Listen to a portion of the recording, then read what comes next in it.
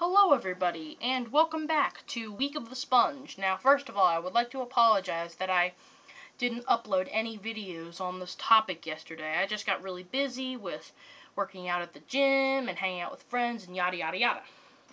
So, I'm just gonna... hopefully you guys will be able to forgive me for that.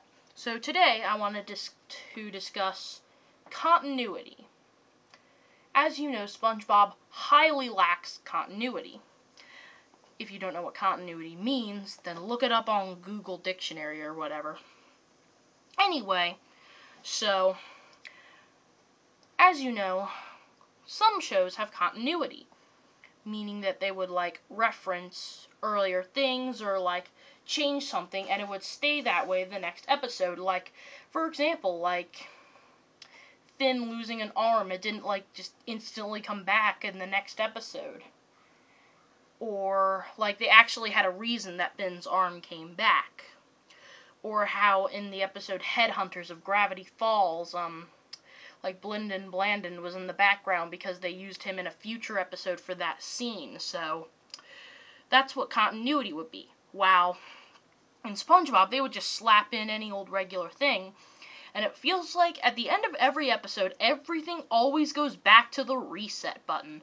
Whether it's Mrs. Puff somehow instantly recovering from an injury, Plankton going from being Mr. Krabs' best friend back to his mortal enemy, whatever the heck.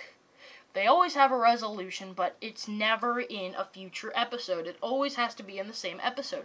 Because by the time the end of the episode rolls around, everything goes back to the reset button. Every single time.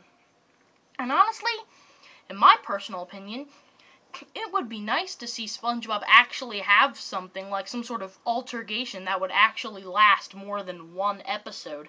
Let's say something happens with Patrick. Let's say Patrick gets a job and he doesn't get fired from it for a few more episodes or something like that.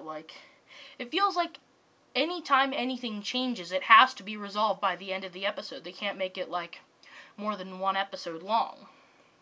And honestly, that's kind of a good thing and kind of a bad thing.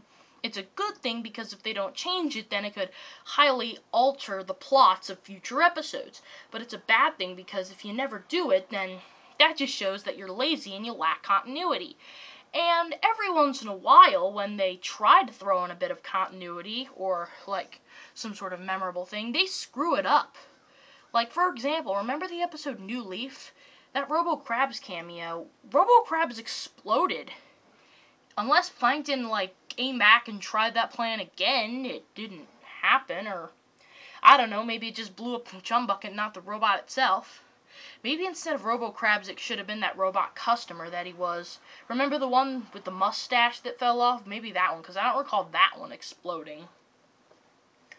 So, honestly, SpongeBob, it highly lacks continuity, and it seems like anytime they try to have continuity, they just screw it up. SpongeBob did mention in this one episode that he once had the suds, so they at least got one thing right.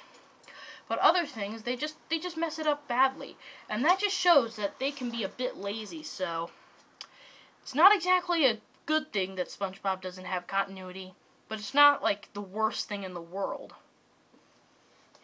So, that's basically all I got on continuity. See ya.